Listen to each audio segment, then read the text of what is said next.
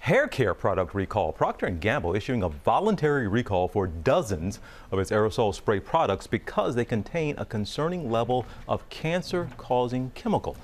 Janae Norman joins us now with more on this. Janae, good morning. Hey TJ, good morning to you. Yeah, there are 32 different dry shampoo and conditioner products included in this recall, from Old Spice to Aussie, Waterless, Herbal Essences, and Pantene, all of those produced by Procter & Gamble. The company announcing the recall after detecting benzene in the products. Benzene is a classified human carcinogen, and it can be deadly. It can be inhaled, ingested, you can even be exposed through your skin, and it's known to cause cancers, including leukemia, blood cancer of the bone marrow, and blood disorders.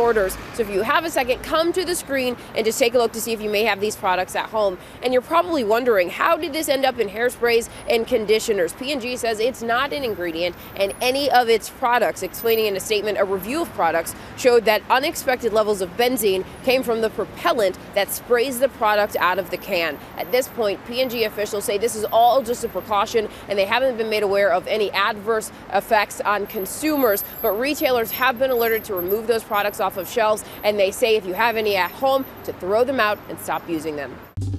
Well, hey there, GMA fans. Robin Roberts here. Thanks for checking out our YouTube channel. Lots of great stuff here. So go on, click the subscribe button right over here to get more of awesome videos and content from GMA every day, anytime. We thank you for watching, and we'll see you in the morning on GMA.